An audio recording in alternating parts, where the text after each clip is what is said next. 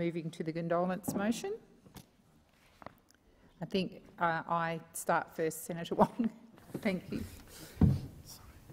It is with deep regret that I inform the Senate of the death on the 30th of March 2022 of the Honourable Robert James (Bob Brown AM), a former minister and a member of the House of Representatives for the divisions of Hunter and Charlton, New South Wales, from 1980 to 1998. I call the Leader of the Government in the Senate, Senator Wong. Thank you, President. And I seek leave to move a motion relating to the death of former Minister and Member of the House of Representatives, the Honourable Robert James (Bob Brown AM). Is leave granted? There being no objection, leave is granted. I thank the Senate, and I move that the Senate records its sorrow at the death on 30th of March 2022 of the Honourable Robert James Brown AM, former Minister for Land Transport and Shipping Support and former Member for Hunter and Charlton, and places on record its appreciation of his service to the Parliament and the nation, and tenders its sympathy to his family in their bereavement.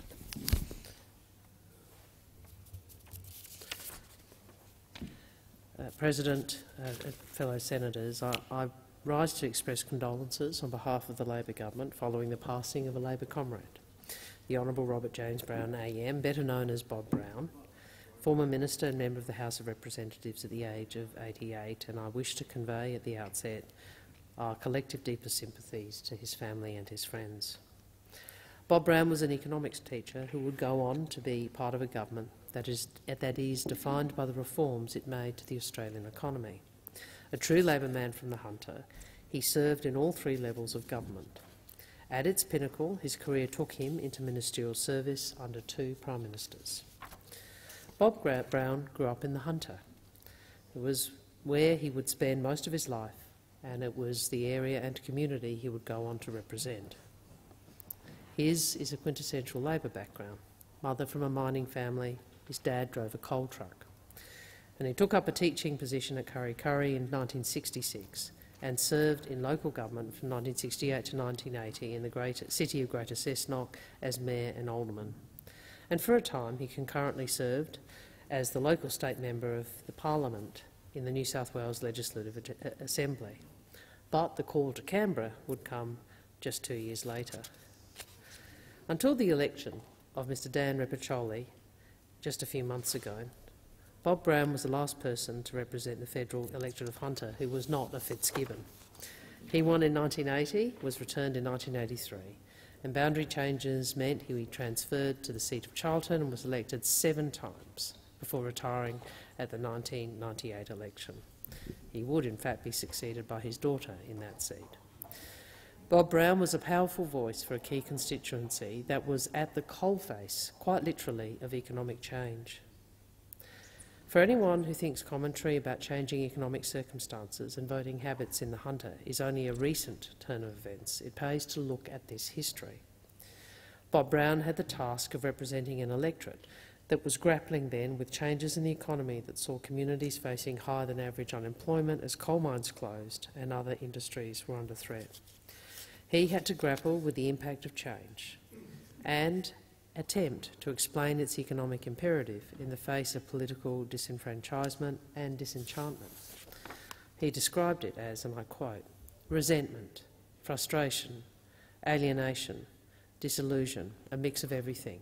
People don't comprehend really what's happening.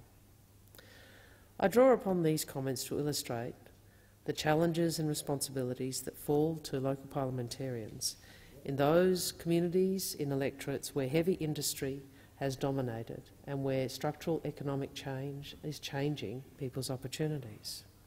It is easy for politicians who don't represent such electorates to be blithe about change, but we all have a role in helping Australians across this country dealing with shifting economic conditions.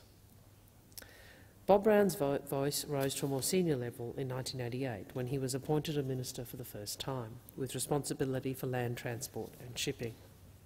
At the time, key participants in the transport economy, such as the Australian National Line, or ANL in shipping, and Australian National in rail, were still wholly government-owned, and which gave the minister a much more direct involvement than that which we see today.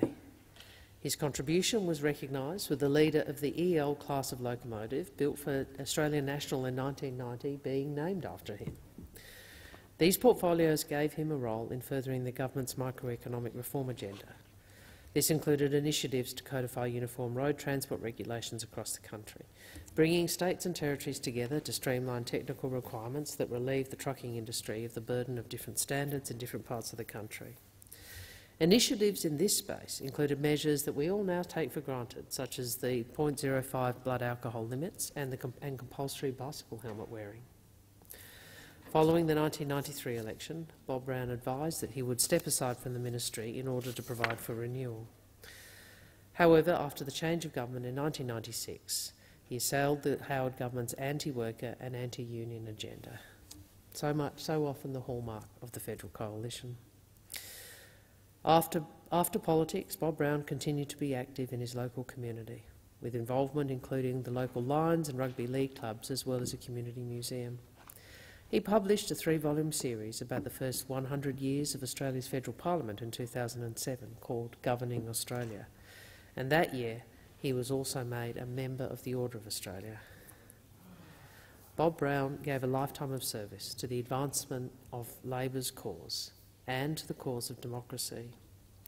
He ensured that the working people of the Hunter had a voice in the halls of power, and he did not waver from his cause.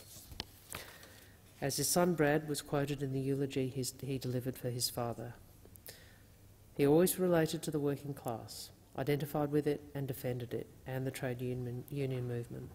To have represented coal miners and their families at 3 levels of government was a source of great satisfaction to him.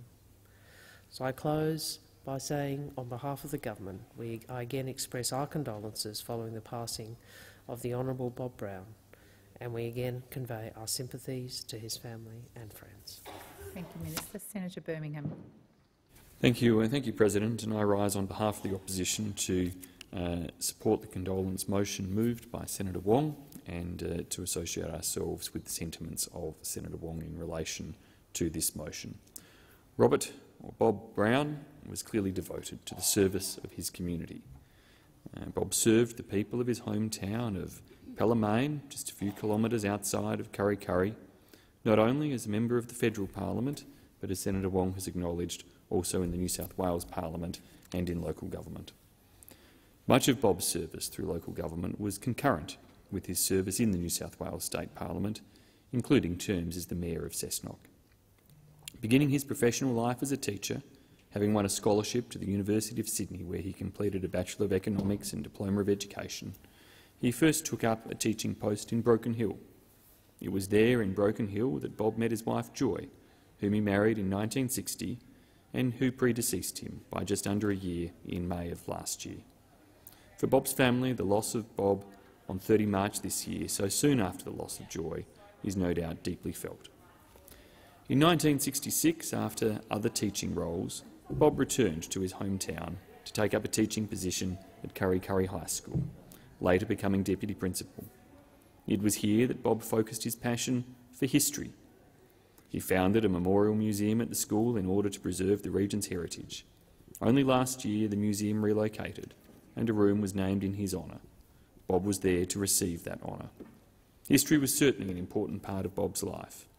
In 2007, into his 70s, he published Governing Australia, a 3-volume series about the first 100 years of Australia's Parliament. He also wrote a number of economics textbooks, including some co-authored with Joy. It was soon after returning home to Kurri Kurri that the determination to serve his community came to the fore, although it's clear it had always been a burning passion. In 1961, he unsuccessfully ran for the then safe federal Liberal seat of Paterson. Although he didn't win up against a sitting member and Menzies government minister, he did secure a significant 6.5% swing. Bob then won election to Cessnock Council in 1968, where he served as mayor for his first 2 years on the council, and again between 1974 and 1980. This was concurrent with his period as the state member for Cessnock, a seat he held in the New South Wales Legislative Assembly for 2 years. Bob's drive to represent his local community in the federal parliament saw him win the seat of Hunter in 1980, later the newly formed seat of Charlton a seat he held until his retirement at the 1998 election. So Bob Brown had a very long career of public service and a long and significant parliamentary career in this parliament, which included serving as a minister, primarily in the Hawke government, as Minister for Land Transport between 1988 and 1993. His passion for his community was reflected in his dedication to his role as a minister, where he championed and indeed achieved important steps in achieving uniform road transport regulations of Australia's trucking industry.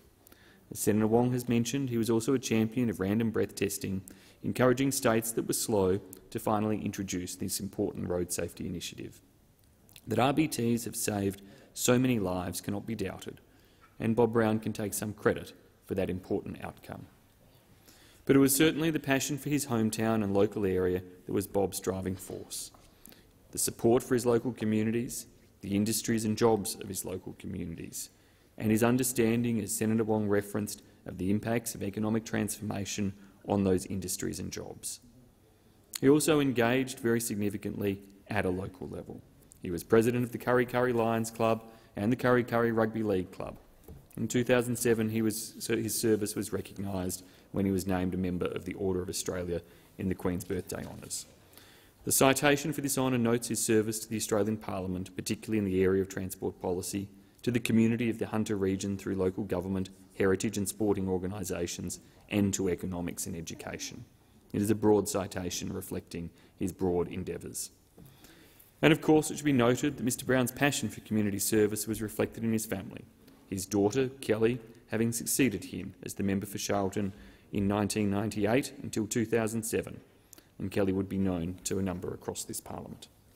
On behalf of the opposition and in concurrence with the government, the Senate, to Bob's loved ones, including Kelly, her brother Brad, and Bob and Joy's 5 grandchildren and 2 great-grandchildren, I extend our gratitude for his service to our thankful nation and our sincerest condolences. Thank you, Senator Birmingham. I ask senators to join in a moment of silence to signify their assent to the motion.